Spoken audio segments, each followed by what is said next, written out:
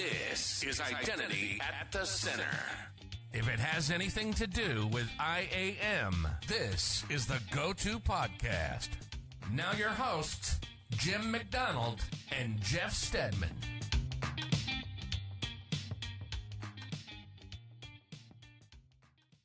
Welcome to the Identity at the Center podcast. This is Jim McDonald. I'll be podcasting alone with our guest today.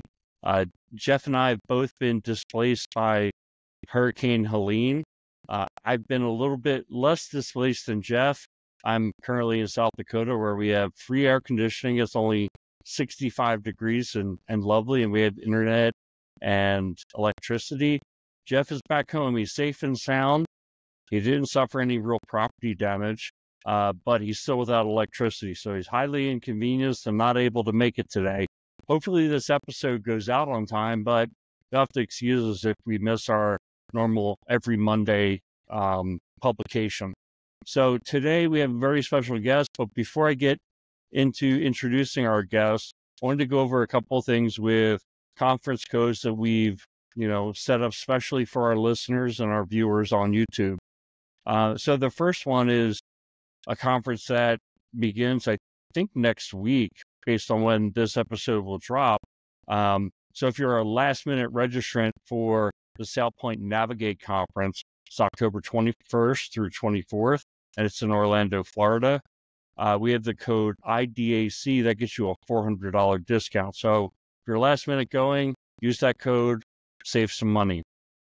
Two other codes that we have. So first is Semprus's Hybrid Identity Protection Conference, or the HIP conference for short. That's November 13th through 14th in New Orleans. Very cool city. And it's a very cool agenda that they have laid out. We have the code IDAC POD, IDAC POD, that gets you 20% off. And this is the first announcement of this. We have a code for the Gartner IAM Summit. The Gartner IAM Summit is in December. It's in Grapevine, Texas, and you'll save $375 on your registration with our exclusive code, which is IDAC 375. So with all of that, we're saving you lots of money. We love it if you use the codes because it gets recognition from the conferences that you're actually listening to the podcast, and we definitely appreciate that. I wanted to introduce our guest today, Eve Mailer. Eve has been on the show several times before. She's the president and founder of Venn Factory. Hey, Eve. Hey, it's great to be here, Jim. I think this is the 5th and a half time. It very well may be. I think I might have, we have definitely 5. And then you helped us out with the episode on what's the difference between IAM and digital identity, right? And, that was a fun now one. I want to change that question. I want to add, what are the differences between IAM, digital identity, and identity security? So in other words, throw the curveball of what is identity security and how's that different? Oh, that's a great one. Are you asking me? I mean, why don't we come back to that at the end if we have time, because we have such a full agenda of things I wanted to talk to you about. And going all the way back, you're, I think, one of our first big name identity guests on the podcast back in episode 48. I recommend for folks to go back if you want to hear like how rough the podcast was when we were just starting out 5 years ago. June of 2020, episode 48, Eve is on. You went over your identity background story.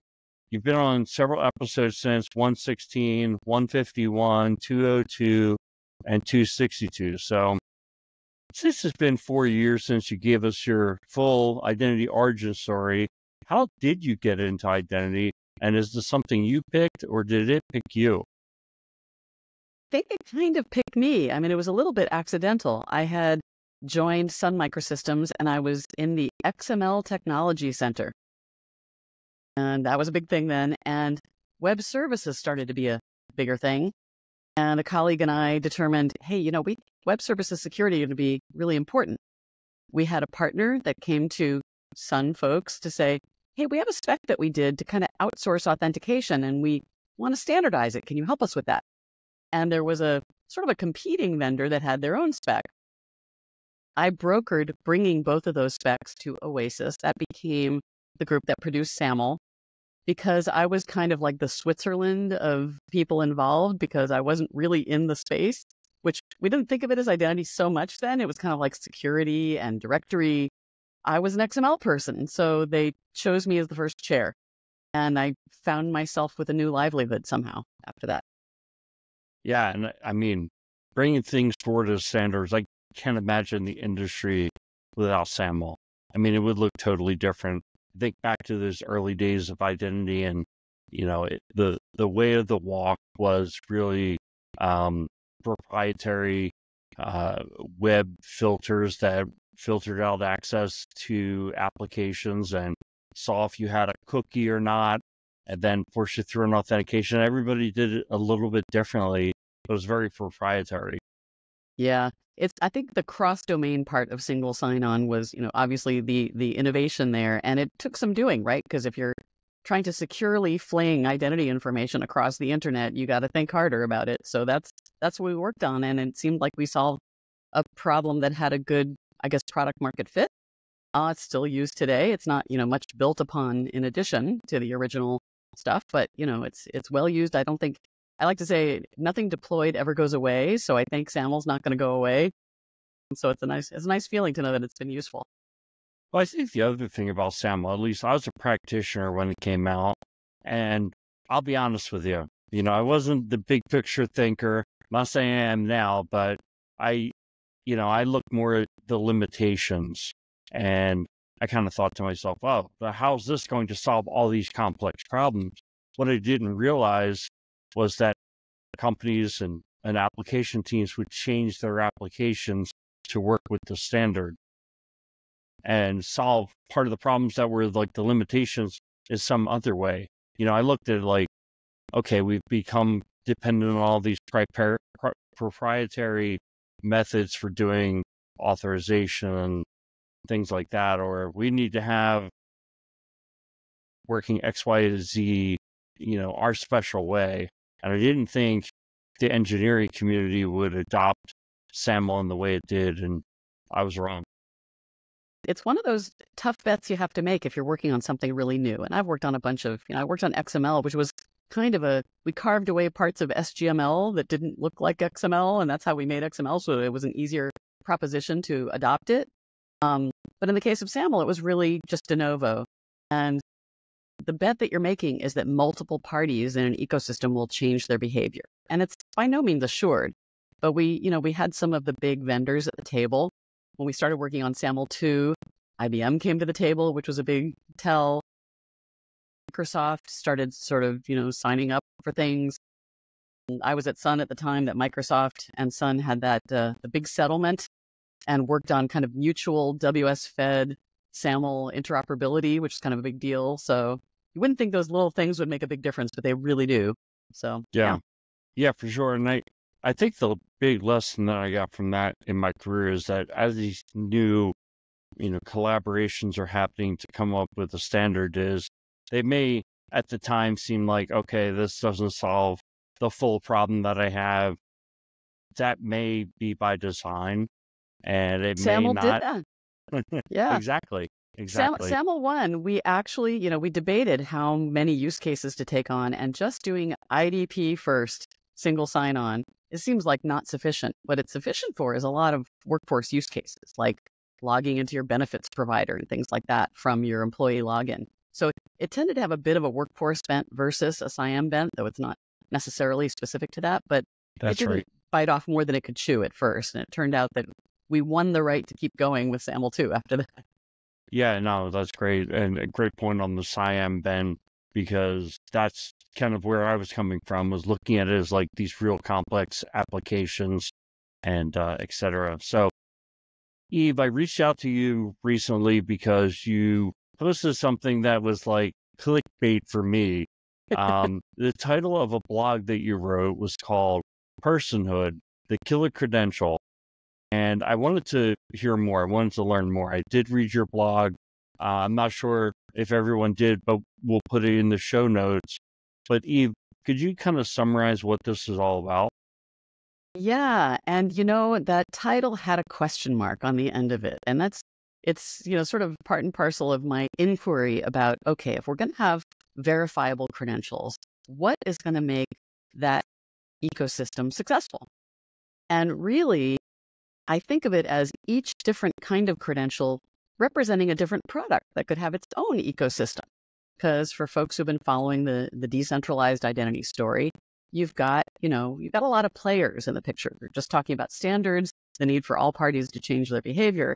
So in this ecosystemic economic view of the verifiable credentials proposition, you need to get an issuer who's willing to play. You need to get a verifier who's willing to play. And hopefully, most particularly, you get a holder of the credential. We're thinking mostly in terms of humans, willing to play, and more than willing, a killer credential is like a killer app. It just takes off and it's kind of viral and it makes the platform that it's sitting on worthwhile. And so the last couple of years, I've given a couple of talks at Cooper Call events doing this kind of analysis around, well, what's the killer credential? What could it be? And I looked at a bunch of different verifiable credentials as candidate products that could go viral. And the personhood one, actually, I was calling it at the time, like, is it a person? Is a person? Or alternatively, not a bot. But that turned out to have some properties that I thought could make it possibly the most successful of the bunch. And there's a lot of others, age, or like age assurance or age estimation, that kind of thing. There are some other more fanciful ones. So it looked like it had some good prospects. But then recently there was this research paper that came out about personhood credentials written by a whole bunch of identity and privacy and AI people who are, some of them were famous, some of them were known to us. And I was really interested in doing research on that and like, okay, let's deepen this analysis. Is it working? And so my blog post was basically just a meta-analysis of this PHC paper to go, do I believe what it's saying? Where do I think there are parts that are squishy? I'd love for there to be success. How can we get to success? So one of the topics that is getting a lot of attention right now is identity verification. How much of the personhood credential is about identity verification? I mean, identity verification in my mind is mostly about, are you the same person in the real world that you are representing online? Absolutely. So that's a big part of it. But you're also bringing up the AI element to this, which is almost like CAPTCHA version 1000 or something like that. Yeah. Oh gosh, let's hope CAPTCHA doesn't get that far. Let's hope it gets better and better and doesn't go in that direction. But, part of the reason why this PHC research paper was written was the threat that we're facing from AI with deepfake, synthetic identities, and the rest of it. And, if you're in 100% remote, 100% digital interaction, like here we are talking now, and I just assumed you were really Jim, and I could tell from various cues that there's a human sort of operating the meat puppet that's talking to me. It is connected to identity verification in a sense, because this is my take, a lot of the candidate issuers of verifiable credentials in the world who might be in a position to say, that is not a deep fake, that is really Jim sitting across there from me. They're also in a position to know exactly who you are and to map you to the real world, right? To do real IDV, to do real verification, real proofing. And the idea with this PHC notion is you don't have to reveal as much as that. You can reveal it's a real person sitting in front of you right now, and that's all you really need to know. And there's privacy preservation characteristics, as well as maybe in social networks where people like the ability to be, relatively anonymous, to know that they're dealing with people just like them and not bots. And this is where, I brought up Reddit in my post. I'm a big Redditor, and I like, knowing some bots declare themselves in Reddit, but other bots obviously don't, and we don't like them, right? So personhood as a piece of information, as an attribute that you can convey, it's kind of a subset of true identity verification. And I've learned through my kind of further research, talking to people out there, there's some vendors who are also providing kind of a space in between just it's a person, not a bot, and all the way to verification, which is, yes, they connect to a real world person, but we're not going to tell you who. Yeah, but I think that is one level of testing that's important, is just, okay, it's a real person. Now, do our other authentication mechanisms work? Right. So it's, the whole notion of this like zero knowledge proofs and selective disclosure that you get into with verifiable credentials comes into play with this. Oh, well, it's a person. That's all you need to know. Yeah. Well, and maybe I was thinking about this with the limitations of what I think the technology is today, but I started thinking about the NIST, levels of assurance framework, and the idea that, okay, maybe on Reddit, you don't need this. I hate to say that, but like Reddit access is not like going into your bank account or filing your taxes or changing the bank that your hopefully refund is going to go to, right? So am I being limited by the technology when I think that, or is that part of this, for the foreseeable future? I think we have opportunities to go outside the, low assurances. I don't know, I'm going to say just a password. That seems like not even sufficient anymore for LOA1, or we used to call LOA1, authentication assurance level 1. I agree. But for a long time, I think there's been a parallel discussion to the NIST levels along the lines of, look, you just want to know they're not a dog. You want to know they're the same dog as yesterday. I wrote about this in my blog years and years ago. And, there was an effort that Justin Richer started called Vectors of Trust, which enabled there to be kind of multiple dimensions. Ultimately, NIST 800-63 went in that direction as well, so that you have identity assurance level, you have authentication assurance level, you have federation assurance level. People talk about other dimensions. And then you can imagine them starting to float, although quite often we still imagine them in lockstep. But if you imagine that you could have strong authentication without receiving information that gives you a strong identity assurance, or that you can get identity assurance that's anonymized, that's the kind of thing that the credential world seems to make more possible. And so, I was interested to look at that proposition and see if it holds up. Yeah, I think that's a good point there with 800-63 having the, A, B, and C, which is, what is it, federation, authentication, and identity. So you could be at like a level 2 identity or level 3 authentication, which is essentially unphishable credentials. It kind of feels to me like the personhood kind of, at least conceptually, combines identity and authentication. Or do you still see them differently? It's in the cracks. No, it's in the cracks, like, a good blues note. It's sort of playing both sides. One of the things that I think people don't think about quite often, and I didn't see this recognition in the paper so much, verifiable credentials are a delivery mechanism for, I'm going to call them attributes, right?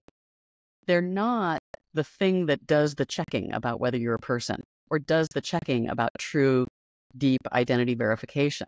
So you still need to do that work. And those, let's say a bank or a government agency still has to have methods of doing the checking, doing the authentication checking that's necessary, doing the binding to the device that we happen to be, all the devices we're talking through, and doing maybe verification to the nth degree before releasing just a little teeny bit of that information as a personhood credential. So, I think the work doesn't go away, and the threat from AI doesn't go away. There's folks who are working on that and, doing a pretty good job in that arms race. The credentials ecosystem, it doesn't really have much to say, as far as I can see, about the doing of that work. Yeah. I want to talk about the AI component because I really feel like this is kind of the driving force behind a lot of this. And I think we spent a good bit of time talking about it from the person or potentially a bot accessing a resource. Mm-hmm. I think the other side of it is AI is required to do that detection. I don't know. I guess here's what I'm kind of thinking is that smaller firms are not going to be able to keep up and writing their own AI engines that would keep up with an OpenAI or what Microsoft or Google are doing with AI. And that could be a major influence around what the industry looks like 10, 20 years from now. I mean, I kind of feel like, I shouldn't even say I feel like, I guess my question is how do you see this playing out in terms of, okay, you've got these major AI organizations building AI. Now you have companies that build authentication technology. Do they kind of get forced out of the picture, or do they somehow adopt these major AI engines, let's just call it an engine, and leverage that technology so they can keep pace with all the big players? Here's what I think. I hope they don't get sort of forced out. There's a couple of options. One option is, the actual mobile devices that we use are doing, I believe they're an under-analyzed resource for how we can get pure personhood, not necessarily with all the KYC type of stuff, because they're bristling with sensors. They have accelerometers. You walk around with your phone. My watch is telling me, how fast I ran or whatever. So those are elements of, not a bot kind of entity moving about in the world. And so I kind of feel like that level of access that a small company might have to information that gets rid of overt bot activity might be available through those platforms, the OS, Okay. the device, the browser. Now, on the other hand, there's a lot of vendors who are, there's big ones and small ones who are pushing ahead on this kind of improvement of liveness detection as an example of where you need to improve. And a lot of where those vendors play is with the financial institutions and the government agencies who kind of are responsible for knowing who you are in the real world for various reasons. And so one of the things I've anticipated for a while, and I've seen as we've seen the growth of passwordless and then sort of true passkeys, is the places where those are getting adopted tends to be like retailers who can rely on payment rails where that's helping to have that happen for them. And you can be quite a small retailer and work with Shopify, for example. And, Right. they can give you a passkey. And so I think there's kind of an ecosystem that can be strengthened in terms of its resilience to the AI threats around deepfakes, synthetic identities, and everything. It also kind of helps make the experience of being a smaller player quite efficient and scalable.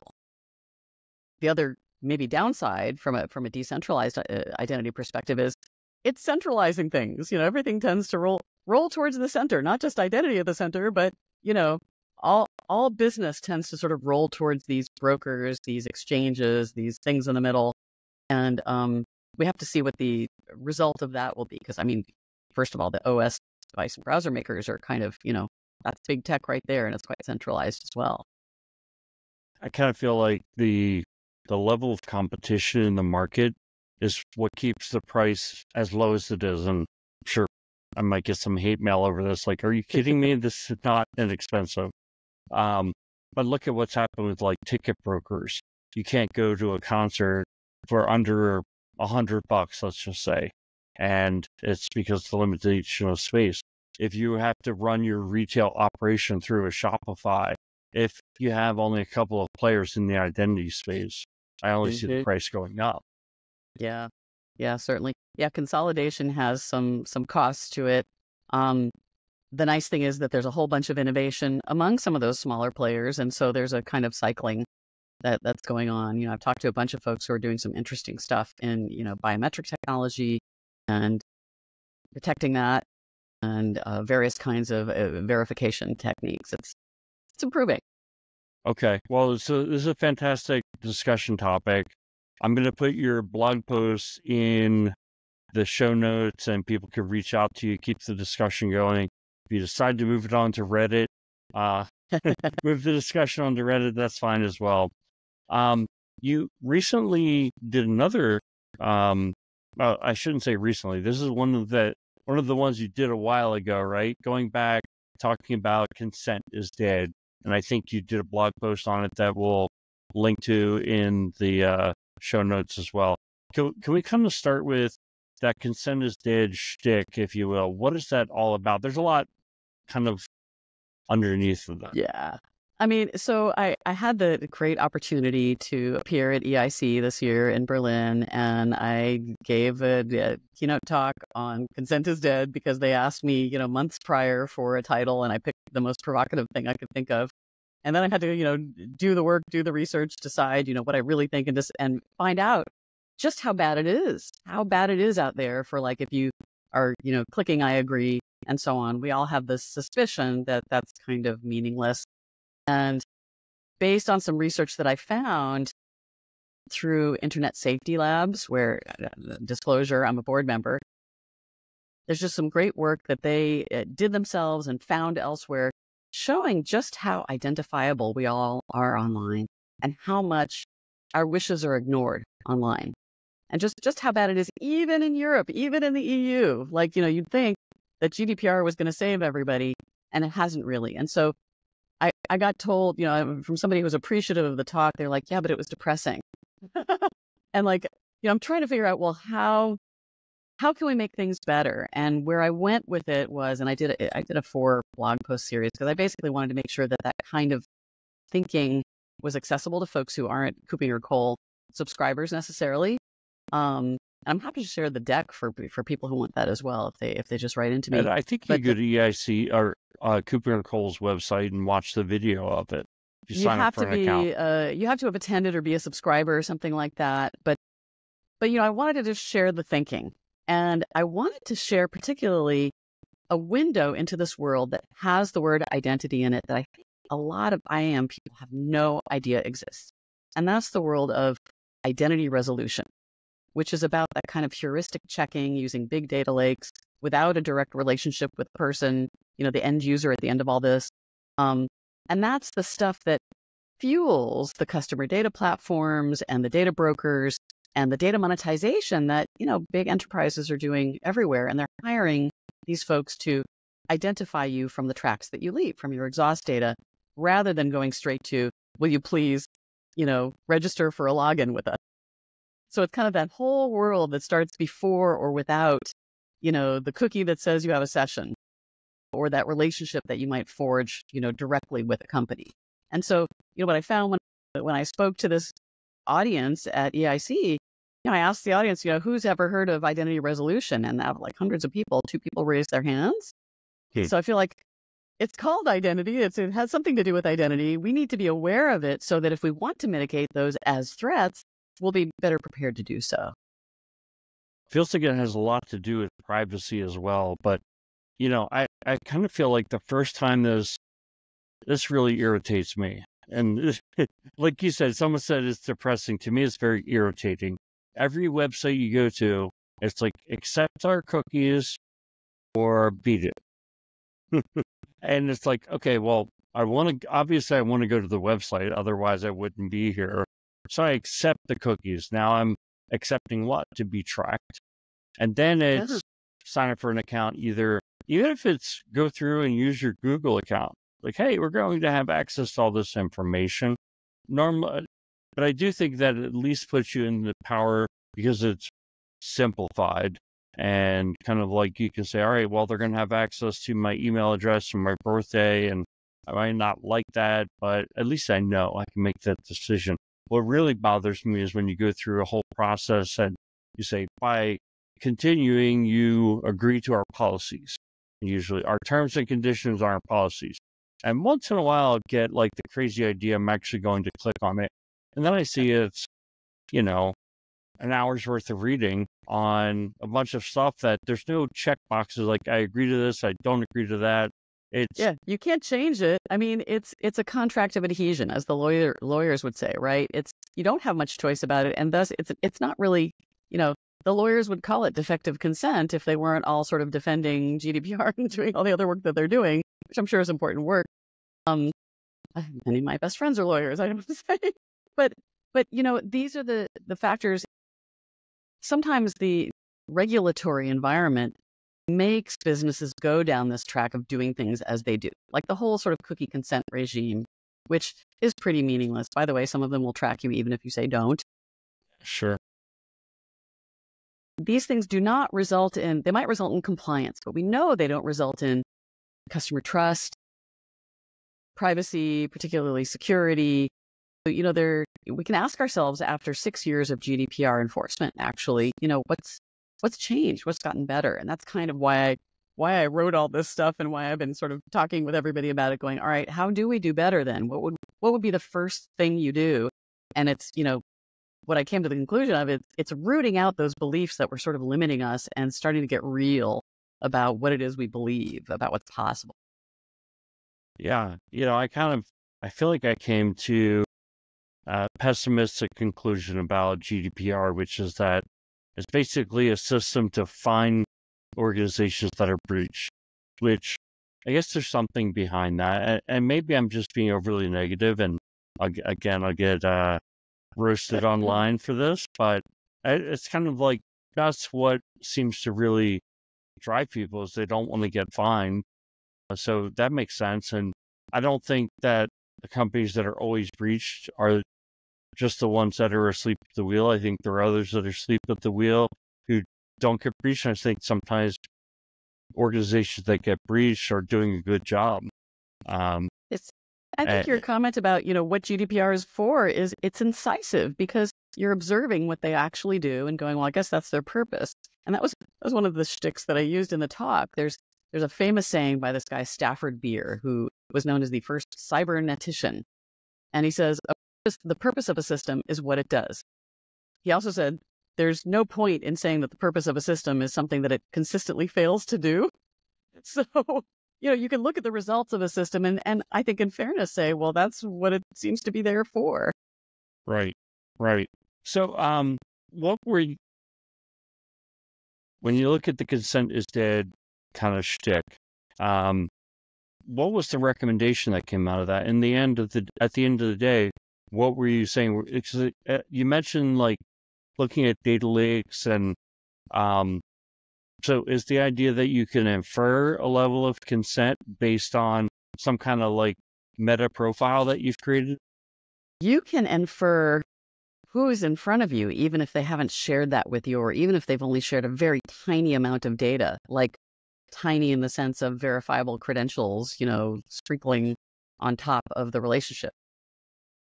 So I'm actually working on a white paper, so I could just sort of hand people, it doesn't have to be a 4-part blog post. You could just sort of read the whole thing at your leisure, print it out, whatever. And I'm going to be making some recommendations so that people could take action, so that, identitarians can take action most particularly. And I think one of the things is to uncover just how deep the data monetization system goes in your business, because that's going to determine the purpose of your system.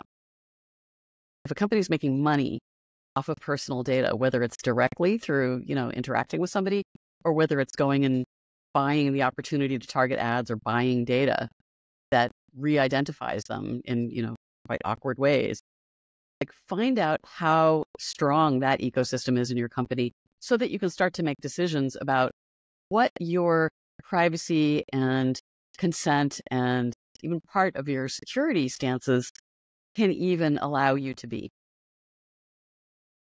So that's like one thing that I'm thinking of, that's the kind of conversation you need to have internally, because those are stakeholders who, they live in marketing, they live in maybe a chief digital officer land.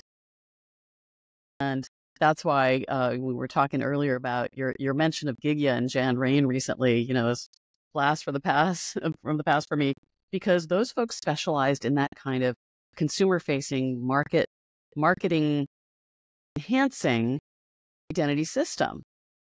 And, those things have existed. They were closely aligned with social sign-in, but they really go beyond that these days, and it's quite sophisticated as a kind of MarTech, ad tech ecosystem.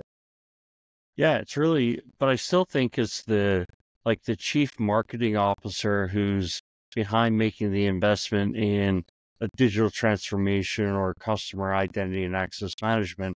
So I think Gig and Jan Rain were on the right track. I just feel like what happened was when they were about to kind of like achieve that big picture, they both got acquired. But it doesn't feel like that hole that they left in the market was completely filled as a void by other players in the space. They didn't take as much of a marketing focus. They said what you really needed was security. Do you agree with that? I mean, you were right in the heat of it. So if I'm sitting here in the peanut gallery watching. Reflecting on it, actually, you're making me think that the IAM industry has actually pulled back from the brink a little bit in engaging with the marketing colleagues who are so keen to get that information in a SIAM context, right? One of the downsides of having pulled back a little bit, I think, just thinking about it right now, is we have maybe over-rotated on how privacy sensitive we are and how privacy sensitive we're being. And it's led to a very robust conversation and a lot of solutionizing around some of the decentralized identity solutions in the name of privacy and user control and consent. And yet, one of the things I point to in various places in the series is the work that's done by Sam Smith. So Dr. Sam Smith, he's the creator of Carry, the key event receipt infrastructure, I think, where his most recent research is, honestly, it's damning. It's damning against the notion that selective disclosure helps the situation. And so if that's the case, I'd be advising people don't spend a lot of money on selective disclosure technologies specifically if your aim is to keep people from being re-identified because, well, don't trouble yourself. They're very easily re-identifiable, particularly with all the new AI in the picture. So, maybe there's cost savings there and you can be honest with your users. Yeah, I kind of feel like from my very entry into this industry, there's always a line of this is identity data and this over here is not identity data. And sure, there was some gray area, but the gray area was pretty thin. So in other words, your credentials, those are definitely identity data. Your transactions are definitely not identity data. The state and city that you live in, I don't know. Some people treat those as identity data in certain contexts. Others are just shipping addresses. And so when you start to look at big identity projects, usually the first thing you need to solve is how do you deal with identity data? How do you kind of who is Eve? Eve's not just her transactions, but that becomes very important if Eve goes on and all of a sudden is buying some things that are out of her price range and are things that she doesn't buy anymore. We can certainly infer from a security context, this might not be Eve. You're getting at something really important. For a long time, I was saying that identity is small data. There was this big movement towards big data, and now we just talk about data lakes and whatever warehouses. But the information in your profile, anyway, it's relatively small in amount. It's relatively well bounded, but all the business systems that have other information about you, I mean, there's a lot of value in integrating IAM systems so that those other business systems are, they're all connected to the right person for not just upsell, but also fraud mitigation, opportunities. And a lot of the GDPR rights that I would, for time, go around talking about and how you can implement them with a good SIAM system, that's valuable to do. But I think we're not going down the right road if we think of the identity data, the profile data, just the account data all by itself as everything there is in the universe. There's a huge other universe out there. And that's where I think getting to understand how that larger graph is being used, it's critical for prosecuting your aims of privacy and trust and even security as an identity practitioner. I want to transition because I think this is a great transition point for authorization, kind of what can be done with authorization? What can be done with data to infer authorization? But before we transition there, one other thought that I had was we were talking a lot about artificial intelligence, AI, not Allen Iverson artificial intelligence. So,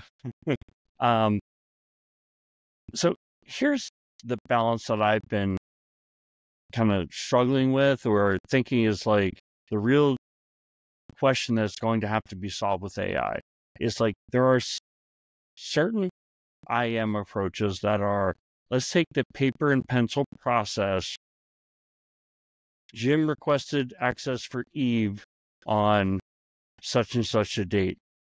Somebody else approved it, right? There's like all these things. You could pass a piece of paper around and people sign it. If we all worked in the same small office and you put it in a filing cabinet, and then somebody could go back later and pull that piece of paper out and look at it, right? That's what an IAM system is. And then also, Eve went to a website. She typed in Eve at xmlgirl.com and she put in her password, which is password 123. It was accepted. You told everybody. I told the world. All right, so now you're in trouble now. Your AOL account is going to be hacked. But okay, that was accepted, and we put that in the filing cabinet. Now Eve goes and does what she's going to do. Oh, she bought something. We put that in the filing cabinet. But there are very specific actions. Now we have risk scores which are being created. And I think that's still something the human brain can compute. It's like these factors, these 15 factors go into a risk score. So, and we can maybe look at the piece of paper that tells us how she scored with this. Okay, she was logging in from North Korea and she was, logging in with a headless browser. So we denied the access. So when we're in court someday and why couldn't she transfer the money she needed to transfer at that time? We say, we get this piece of paper because, our policy stops that. But now my concern is that we get into this AI world and Eve is permitted or denied access, that we made the wrong decision. And we go to court and we say, well, I don't know, software just decided not to let her in or whatever. And my concern is like, if we don't know how the AI made the decision, then we're getting away from that paper and pencil, which I'm not saying is the right way, but it kind of feels like it's the tradition behind identity access management technology, just kind of automating those things. And this does connect to authorization, so we'll be sure to do that next. But, the signals have become more diffuse. I was talking to somebody who was saying that COVID, the pandemic, where people were no longer moved about the planet the way they normally do, messed up those signals a lot and made them a lot more uncertain. We like determinism. So something that looks like a library book with a record and you go look up the workflow for approval. If it were on paper, that's very deterministic and you know who did everything. But going to that more heuristic world where you're taking these signals and deriving decisions that might have had a kind of automated component to them. I mean, one of the things that I think is a great idea is trying to work with explainable AI so that it functions more as a recommendation engine and can explain itself. Just like when you go to buy something and, Amazon says, because you looked at this, we're recommending this. Right. You can get a sense of, because you access that, we're actually recommending you get an entitlement to that other thing. That would be a nice consequence if it were right, So we're in land of many more signals, many more fine-grained signals, many more uncertain signals. And we're in this world where decision-making is taking a new turn, the authorization decision-making. We've got new tools, but they're finer-grained themselves. So, need to be able to explain ourselves when it comes to an auditor's question, for example. Yeah. I think that's auditor, and some of these things could be court cases or forensics of, hey, someone just stole millions of dollars from an account. Why, maybe we can trace what happened, but can we trace why it happened? Why was the account given access? Well, the AI approved the access, approved the level of entitlement. Now, can we explain why? That was some kind of predictable event. Okay, so yeah. Yeah, I think we go back and forth on that, but I do think that ultimately that's where we're going to end up, is that it can't be a complete black box. I did want to talk about the AuthZen working group. Maybe you can give us an update on that. Yeah, I think this is hopefully going to air around the time of Authenticate, and there will be an AuthZen presence at Authenticate with some interop activity. There is a first implementers draft of the AuthZen 1.0 spec out. There's a 1.1 floating around that has kind of an extension to the API. What AuthZen does is it's kind of a very modern take on stuff that we expected XACML to do a long time ago with PDP that can answer questions coming from a PEP. So policy decision point, policy enforcement point. And so that's kind of the starting point for all this. The 1.1 addition is to allow for asking the boxcarring the requests and the responses. That's really cool. I mean, so I'm going to ask you a question about authorization that I'm getting a lot these days because authorization has become such a hot topic. And it seems like PBAC and to the lesser extent, but let's say PBAC is blistering hot. ABAC is something people are very interested in.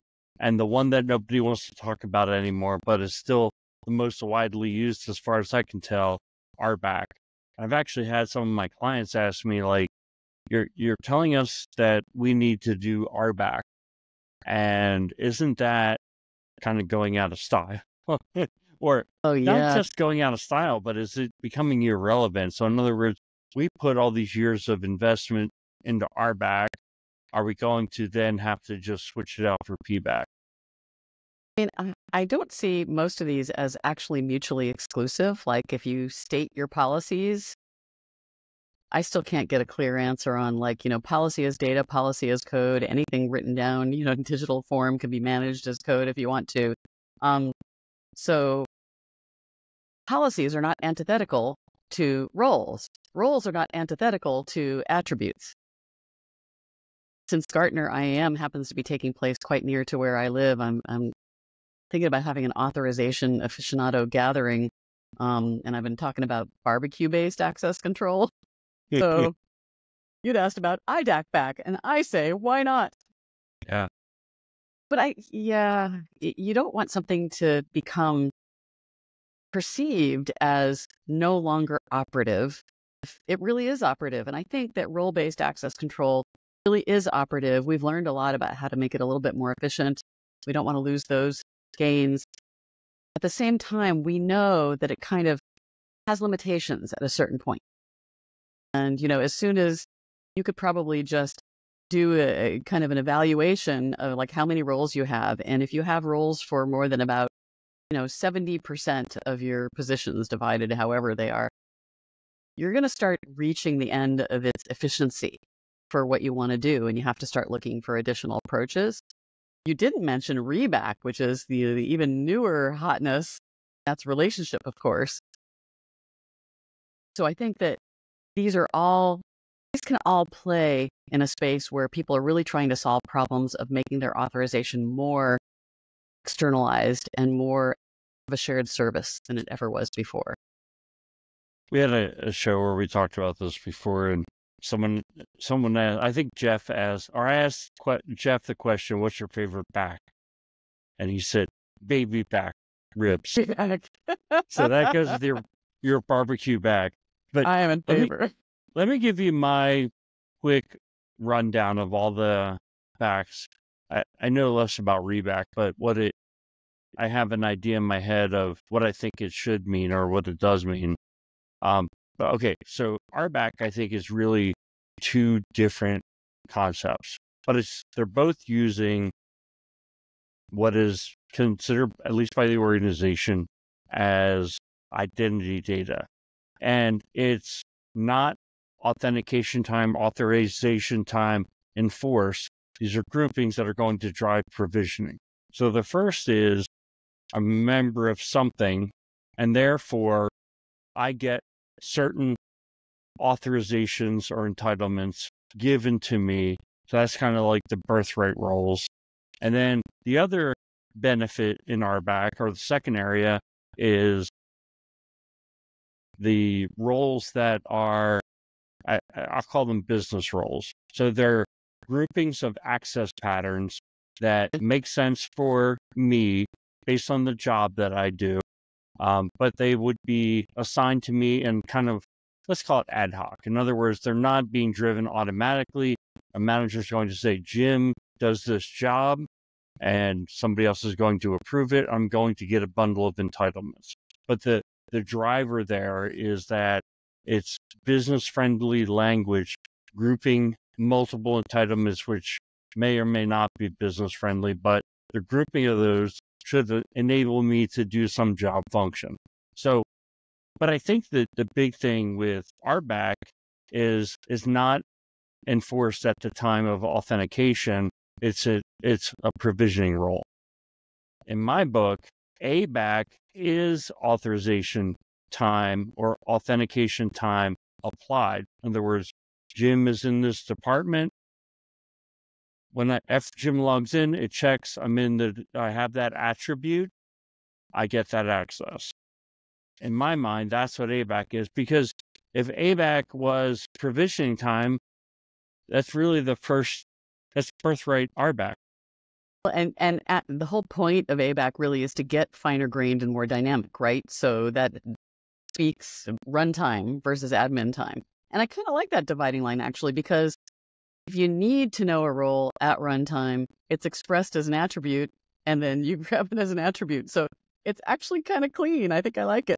I think that's clean. And so the third area, and I may be missing the boat on this, but PBAC. To me, the difference between a PBAC with ABAC or RBAC is it can work with data that's outside of identity data. So in other words, here, let me give this use case example. I have a combined account value of over $50,000. So I'm a high net worth client, and therefore I have access to the high net worth client portal. That is not identity data. Nowhere in my identity profile or in some kind of, LDAP does it say what my account balances are, right? Those might be in a data lake, but they're probably operational data within some kind of banking system. The PBAC would have the policy of $50K or more, give access. So it checks the account balance table. It's over $50K, or maybe it hits some API or something like that, right? And it says, yes, you're in. So to me, that's where the policy back differs, because it's using non-identity data. Does that make sense? It does. I mean, there's obviously policy that is much more simplistic than that and only relies on data that you have lying around in your LDAP. But I think that being able to mix in data from other sources, and most particularly environmental conditions, like my example is always phase of the moon, like maybe there's more fraud at a full moon. And knowing that is you're just going to grab it from, I don't know, the Weather Channel or something. So yeah, I mean, I would buy that. I think that they all can be used in concert in a well thought out access control system. And then you have another overlay where you ask questions like, how close to least privilege do we want to get? How do we measure that? And are we going for zero standing privilege? The new slogan where, for my money, making decisions about giving access should be easier to grant, easier to make, because the consequences are lower. They're for smaller amounts of access, and you're okay if they expire, the person loses access soon enough, and they won't mind having to ask again because the process is so simple. So that's like a whole other level of sophistication that would require probably all of the above, and including that relationship-based access control where you're deriving policies from real-world relationships that could have other important decision-making derived from them as well, not just authorization. Yeah, that's real interesting. I started to think about RBAC, and they don't know much about it, but it came to my mind that in the CIAM scenario, especially at B2B, it's like Jim works for RSM Corporation, and our company has a relationship with RSM, and we have certain contract codes and X, Y, and Z, and then based on Jim's relationship with that parent organization, he inherits certain entitlements. I mean, I know that's a very specific example, but to me, that relationship requirement has been around for a long time. And the more dynamic you need to get about relationships, like I once worked with a customer, back one, that managed smart thermostats in all the rooms of an office building that had many tenants. So you've got like the energy company, and you've got, the thermostat making company, and you've got the tenant, and you've got the building owner. And if a tenant is in 1 month and out the next, and they want access to the thermostats or need to pay the energy bill for their portion or whatever, like suddenly you've got this kind of API ecosystem that is extremely fine-grained, and the relationships are changing fast. So wherever those relationships kind of have a high velocity of change, that's just a great use case for that model. I'm not going to bring up this topic completely because Jeff's not here, and he and I don't agree on it. And you're probably going to people are probably going to ask themselves, like, you've been in identity for 20 years, and you're asking, what is an identity? But to me, you bring up that thermostat topic, and to me, it's like, it brings the question of, okay, are those thermostats identities? Maybe they have a credential, maybe they have a certificate they log in with. I think, no, they are not identities. I think they are devices, or they are nodes. I don't think they're identities. I think the person that they belong to is the identity. But My Jeff goodness, doesn't that is agree one with of that. my favorite topics. And yeah, I don't know. Yeah. We'll have to Maybe have we you can back save it on. for another time. Yeah, we have to have Jeff here. We have to prepare Yeah. because that would be potentially, if we're talking about World War III happening again, that could be it. I will tell you, though, that there's this whole non-human identity conversation, and it's just zoomed up really fast, NHI. The first case of Yes. non-human identity that, I dealt with was, in addition to things like OAuth clients and, yes, services, and people talk about workload identity, but IoT never seems to come up. And it's weird to me because, devices need unique identifiers, and they do need to have, controllers who would be human at some point when you go back far enough in the chain. So are they far enough, identities? I don't know. exactly. Oh, yeah, you're great. You're bringing up okay, so that's exactly where I am. And then I think the further, or one of the other points you brought up is like, that's become hot. And I'm like, okay, but that's been an issue as long as there's been an internet, and as long as there's been devices, which is forever. And we don't talk about OT with IAM very much. And those are topics that I want to explore with the podcast. And, Maybe they'll have their day. It'll be like the whole tulip bulb fever thing from whatever it was, the 14th century. It'll have its day. It'll suddenly be very hot. Yeah, absolutely. Well, I was disappointed to hear you're not going to be at Authenticate. So we're going to be doing some stuff with the podcast at Authenticate. We're going to be part of the keynote on Monday.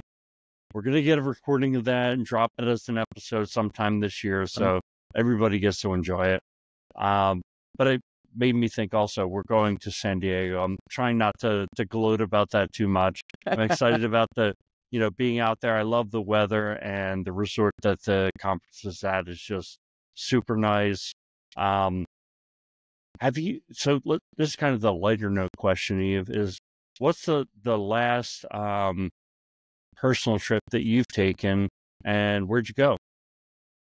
Yeah, the last one was a kind of a long weekend, Labor Day weekend in Vegas. So some people really hate Vegas and they go there under duress. I think Jeff really likes Vegas. Every time I hear him talking about it, he's so excited. And we just ran away to have some fun and got to the Sphere for the first time. That was very impressive.